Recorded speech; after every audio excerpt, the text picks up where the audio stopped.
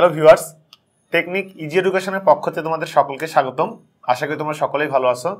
তো আজকে আমি তোমাদের একাদশ দ্বাদশ শ্রেণীর ভূগোল দ্বিতীয় পত্র নিয়ে আলোচনা করব এবং ভূগোল দ্বিতীয় পত্রের আজকে আমরা শিল্প নামক অধ্যায়ের দ্বিতীয় পর্ব নিয়ে কথা বলবো। সেখানে লৌহ ও ইস্পাত শিল্প নিয়ে আমরা আলোচনা করব। তো দেখো, আমরা ভূগোল দ্বিতীয় পত্র নিয়ে আলোচনা করছি শিল্প নামক অধ্যায় এবং শিল্প নামক অধ্যায় লৌহ এবং ইস্পাত শিল্প নিয়ে আমরা কথা বলবো। তো আমরা প্রথমেই শিল্পের ক্ষেত্রে তোমাদেরকে এর আগের একটা ক্লাসে বলেছিলাম যে শিল্পটা আমাদের প্রকৃত থেকে উৎপন্ন যে কোনো পণ্যের প্রক্রিয়াজাতকরণ। এখন দেখো, আমরা লৌহ এবং ইস্পাতের কথা যদি বলি, এই দুইটা উপকরণ কিন্তু আমাদের সমগ্র বিশ্বে বহুল ব্যবহৃত দুইটা উপকরণ, অর্থাৎ আমাদের প্রচুর পরিমাণে ব্যবহার করা হয়। বাড়িঘর তৈরি করা থেকে শুরু করে নানা ধরনের কাজে আমরা এই লৌহ এবং ইস্পাতগুলোকে ব্যবহার করে থাকি। অর্থাৎ বাড়িঘর তৈরি করা, জাহাজ, লঞ্চ, ফেরি এগুলো নির্মাণ করা, মানে সার্বিক কাজের ক্ষেত্রে কিন্তু আমাদের লৌহ ইস্পাত শিল্পর একদম ব্যাপক চাহিদা রয়েছে। তো আমরা আজকে লৌহ এবং ইস্পাত শিল্প সম্পর্কে ধারণা রাখবো। তো দেখো, প্রথমত আমরা লৌহ ইস্পাত শিল্পের কথা যদি বলি, তাহলে আমরা এখানে একটা কথা প্রথমত বলে নিতে পারি, যেটার সাথে আমাদের খনিজ সম্পদ বলে একটা শব্দ আমাদেরকে এখানে খেয়াল রাখতে হবে। খনিজ, অর্থাৎ আমরা খনি থেকে যা উত্তোলন করি সেটাকে কিন্তু আমরা বলি খনিজ সম্পদ। খনি থেকে উত্তোলিত সম্পদকে আমরা বলে থাকি খনিজ সম্পদ। এন্ড খনিজ থেকে আমরা বিভিন্ন ধরনের উপকরণ আমরা কিন্তু পেয়ে থাকি। বিশেষ করে দেখা যাচ্ছে যে আমরা লৌহ ইস্পাতের কথা বলতেছি, এটা তো অবশ্যই আছে। এছাড়া আরো বিভিন্ন উপকরণ বা বিভিন্ন উপাদান কিন্তু আমরা খনি থেকে সংগ্রহ করে থাকি বা খনি থেকে পেয়ে থাকি। তাহলে এই যে আমরা খনি থেকে যেগুলো পাচ্ছি সেগুলোকে আমরা বলতেছি খনিজ সম্পদ, এবং এই খনিজ সম্পদগুলোর মধ্যে কিন্তু লৌহ এবং ইস্পাত অন্যতম। এখানে এই খনিজ সম্পদ থেকে আমরা আকরিক লৌহ উত্তোলন করি। আকরিক লৌহ আমরা উত্তোলন করি। এরপরে এখানে প্রক্রিয়াজাতকরণ করে বিভিন্ন রকম ভাবে আমাদের ব্যবহার উপযোগী করা হয়। তো দেখো, আমরা ভূ অভ্যন্তর ভাগ সম্পর্কে পড়েছিলাম। সেই ভূ অভ্যন্তর ভাগের কেন্দ্রমণ্ডল বলে যে জায়গাটা রয়েছে, তাহলে আমরা এখানে কেন্দ্রমণ্ডল সম্পর্কে জেনেছি। সেখানে আমরা দেখছি যে নাইব বলে একটা স্তর রয়েছে আমাদের। নাইব, দেখো এখানে আমরা নাইবের ক্ষেত্রে যে দিকটা পাই সেটা হচ্ছে যে নিকেল এবং লৌহ। এই যে আমরা Fe বলতেছি, এই Feটাই কিন্তু আমাদের লৌহ। অর্থাৎ আমরা এখানে লৌহটা কিন্তু এই জায়গা থেকে পাচ্ছি, অর্থাৎ আমরা এটা খনিজ সম্পদ বলতে পারি। এবং এই খনিজ সম্পদকে আমরা প্রক্রিয়াজাতকরণ করে আমরা আমাদের ব্যবহার উপযোগী করে নিচ্ছি এবং আমরা এটা বিভিন্ন কাজে, অর্থাৎ নানা কাজে আমরা ব্যবহার করছি। এই যে নানা কাজে আমরা ব্যবহার করছি, এটাকেই আমরা এই কারণে এটা আমাদের শিল্পে পরিণত হয়েছে। তাহলে ওই যে আমরা প্রকৃতিজাত পণ্যকে রূপান্তর করলাম, রূপ পরিবর্তন করলাম, এক রূপ থেকে আরেক রূপে নিয়ে গেলাম, সেটাকে আমরা বলতেছি শিল্প। এবার আসি আমাদের এই শিল্পের নিয়ামকগুলো। তাহলে আমরা এই যে আকরিক বা বিভিন্ন উপাদান থেকে যে আমরা শিল্পটা পাচ্ছি সেটা থেকে। এখন দেখো, আমরা লৌহ ইস্পাত শিল্পের নিয়ামকগুলো নিয়ে কথা বলবো, যে এখানে কি ধরনের নিয়ামকগুলো ছিল। আমাদের মূল বিষয়টা হচ্ছে নিয়ামক। লৌহ ও ইস্পাত, লৌহ ইস্পাত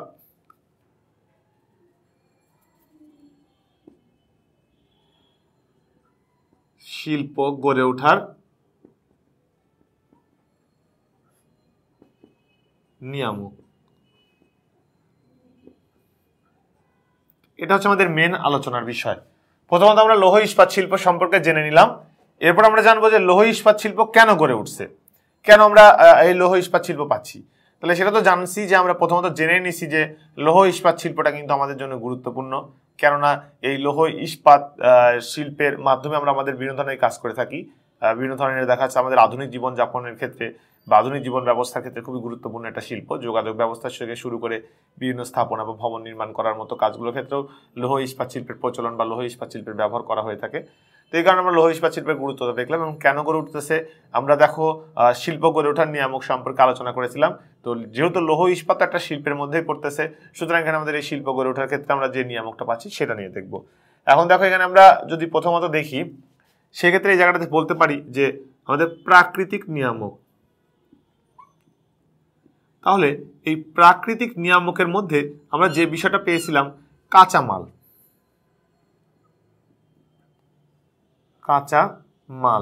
অর্থাৎ এই লৌহ ইস্পাত শিল্প গড়ে তোলার জন্য যে পরিমাণ আমাদের ম্যাটেরিয়ালস দরকার আমরা সেই ম্যাটেরিয়ালসগুলো পাচ্ছি, যেটাকে আমরা বলতেছি কাঁচামাল। অর্থাৎ এই যে আমরা বললাম না আমাদের ভূ অভ্যন্তর থেকে সেগুলো উত্তোলন করে নিয়ে আসছি, তাহলে এই যে আমরা কাঁচামালগুলো উত্তোলন করতে পারছি, কাঁচামালগুলো সংগ্রহ করতে পারছি, যার ফলে কি হচ্ছে আমাদের এই লৌহ ইস্পাত শিল্পটা আমরা গড়ে তুলতে সক্ষম হচ্ছি। তাহলে এটা হচ্ছে একটা কারণ, আমরা একটা দিক দেখলাম যে প্রাকৃতিকের কাঁচামাল, এটা একটা অংশ। এরপর দেখো আমরা যদি প্রাকৃতিকের দিকের কথা বলি সেক্ষেত্রে আমরা জলবায়ুর কথা বলতে পারি। জলবায়ু, যে আমাদের এখানে শিল্প গড়ে ওঠার জন্য অর্থাৎ লৌহ ইস্পাত শিল্প গড়ে ওঠার জন্য যে ধরনের জলবায়ু বা যে ধরনের তাপমাত্রা প্রয়োজন, যে ধরনের অবস্থান প্রয়োজন, আমরা এই ক্ষেত্রে দেখতেছি সেই ধরনের অবস্থানটাই কিন্তু বিদ্যমান রয়েছে, সেই ধরনের অবস্থানটাই বিরাজমান রয়েছে, যার ফলে কি হচ্ছে, যার ফলে সেখানে আমাদের এই ধরনের শিল্পটা গড়ে উঠছে, যেটাকে আমরা বলতেছি প্রাকৃতিক নিয়ামক। তাহলে প্রাকৃতিক ক্ষেত্রে আমরা কাঁচামাল অংশটা পেলাম, প্রাকৃতিক ক্ষেত্রে আমরা জলবায়ু, সেই জলবায়ু অংশটাও কিন্তু আমরা পেলাম। অর্থাৎ জলবায়ু, কাঁচামাল এগুলোর সমন্বয় সাধন করা সম্ভব হচ্ছে, বিধায় কিন্তু আমাদের লৌহ ইস্পাত শিল্পটা গড়ে তোলা সম্ভব হচ্ছে। এরপর আমরা দেখো অর্থনৈতিক ক্ষেত্রে যে দিকটা দেখি, যে আমরা যদি বলি কেন আমাদের এই লৌহ ইস্পাত শিল্প গড়ে উঠছে, অর্থনৈতিক দিকটা যদি বলি তাহলে প্রথমত মূলধনের একটা প্রাচুর্যতা আমরা রয়েছে, মূলধনের প্রাচুর্যতার কথা বলবো, যে পর্যাপ্ত পরিমাণে আমাদের মূলধন প্রয়োজন। কেননা একটা পণ্য যেহেতু আমাদের খনি থেকে উত্তোলন করতে হচ্ছে, খনি থেকে উত্তোলন করার জন্য আমাদের সেখানে কিন্তু অর্থ বিনিয়োগ করতে হচ্ছে। তাহলে এই যে আমরা অর্থটা বিনিয়োগ করছি, এই অর্থ বিনিয়োগ করার কারণে আমরা দেখবো যে সেখানে প্রচুর পরিমাণে আমরা দেখা যাচ্ছে মূলধন বিনিয়োগ করার কারণে কিন্তু আমরা এই খনিজ সম্পদগুলো অর্থাৎ লৌহ ইস্পাত শিল্পগুলো উত্তোলন করতে সক্ষম হচ্ছি। আরেকটি যে দিক রয়েছে সেটা আমরা 2 নম্বরে বলতে পারি এই জায়গাটাতে, শ্রমিক সরবরাহ। শ্রমিক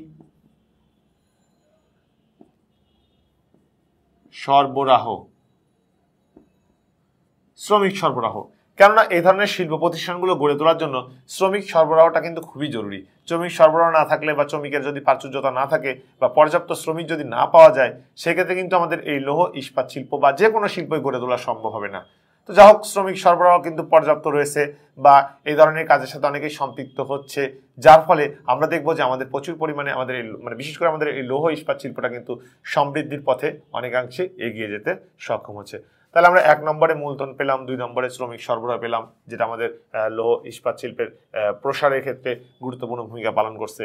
এরপর দেখো আমরা আরেকটা বলতে পারি পরিবহন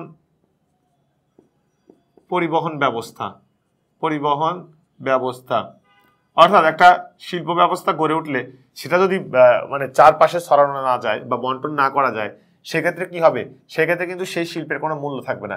কারণ আমি প্রচুর পরিমাণে উত্তোলন করেছি, প্রচুর পরিমাণে সেটা ব্যবহার উপযোগী করেছি, কিন্তু সেটা আমি বাণিজ্য করতে পারছি না, সেটাকে আমি কাজে লাগাইতে পারতেছি না, তাহলে কিন্তু তার দাম থাকে না। তো সেই ক্ষেত্রে পরিবহন ব্যবস্থা কিন্তু মুখ্য ভূমিকা পালন করে থাকে, পরিবহন ব্যবস্থার গুরুত্বটা কিন্তু সর্বপ্রথম দিকে থাকে। তো এখানে বলা হচ্ছে যে পরিবহন ব্যবস্থা আমাদের এই লৌহ ইস্পাত শিল্প গড়ে তোলার জন্য আমাদের যে পরিবহন ব্যবস্থা থাকা দরকার, সেই পরিবহন ব্যবস্থা পর্যাপ্ত পরিমাণে থাকার কারণে আমরা কিন্তু লৌহ ইস্পাত শিল্পের সমৃদ্ধি বা লৌহ ইস্পাত শিল্পের বিকাশ ঘটাতে সক্ষম হয়েছি। এরপর আমরা সরাসরি চলে আসবো আমাদের লৌহ ইস্পাত গড়ে তোলার সাংস্কৃতিক কারণ। কেন আমাদের লৌহ ইস্পাত শিল্প গড়ে উঠছে, সাংস্কৃতিক কারণটা এখানে কি ধরনের ভূমিকা রাখছে। তো দেখো, এখানে আমরা যদি সাংস্কৃতিক কারণের ভূমিকার কথা বলি, সেক্ষেত্রে আমরা প্রথমত যে দিকটা দেখতে পাই সেটা হচ্ছে যে আমাদের লৌহ ইস্পাত শিল্প কেন্দ্রগুলো, অর্থাৎ যেখানে আমরা লৌহ ইস্পাত শিল্প উৎপাদন করে থাকি, যে জায়গা থেকে আমরা উত্তোলন করে থাকি, সেক্ষেত্রে আমরা দেখব যে সাংস্কৃতিক দিক থেকে অনেকটাই সমৃদ্ধ। কেননা সাংস্কৃতিক দিক বলতে তোমাদের একটা কথাই বলে নিয়েছি, যে এখানে আমাদের পর্যাপ্ত একটা সাপোর্ট থাকতে হবে, একটা সহযোগিতা থাকতে হবে। বিশেষ করে সরকার বা আমাদের পার্শ্ববর্তী যে বিভিন্ন স্থাপনাগুলো রয়েছে বা যারা রয়েছে, তাদের একটা সাহায্য সহযোগিতা দরকার, তাদের একটা ইচ্ছা প্রকাশ করার একটা অধিকার, ইচ্ছা থাকতে হবে আর কি। তো যদি এটা সম্ভব হয়, অর্থাৎ সকলের সহযোগিতার সমন্বয় কিন্তু আমরা আমাদের এই বিভিন্ন ধরনের শিল্প গড়ে তুলতে সক্ষম হব। এই কারণে লৌহ ইস্পাত শিল্প গড়ে তোলার জন্য আমাদের সার্বিক যে দিকগুলো রয়েছে, অর্থাৎ আমাদের শিল্প কেন্দ্র বা যেখানে আমরা শিল্প প্রতিষ্ঠানটা গড়ে উঠবে, সেখানকার সাথে সংযোগ রক্ষার জন্য বা সেখানে সুষ্ঠু এবং স্বাভাবিক পরিবেশ বজায় রাখার জন্য যে সকল উপাদান বা যে সকল উপকরণগুলো দরকার, সেগুলো যদি সমন্বয় সাধন করা যায়, তবে কিন্তু আমাদের শিল্প গড়ে ওঠে। তো সেই ক্ষেত্রে আমরা লৌহ ইস্পাত শিল্পের কথা যদি বলি, দেখবো যে দেশগুলোতে এই কাজগুলো খুব সুন্দরভাবে সম্পাদন করতে সক্ষম হয়েছে, সেই দেশগুলোতে কিন্তু এই লৌহ ইস্পাত শিল্পগুলো গুরুত্বপূর্ণভাবে বিকাশ লাভ করেছে। এখন দেখো লৌহ ইস্পাত শিল্প গড়ে তোলার ক্ষেত্রে আমরা বেশ কয়েকটা দেশের কথা বলতে পারি। এখানে মার্কিন যুক্তরাষ্ট্র অর্থাৎ আমেরিকার কথা আমরা বলতে পারি।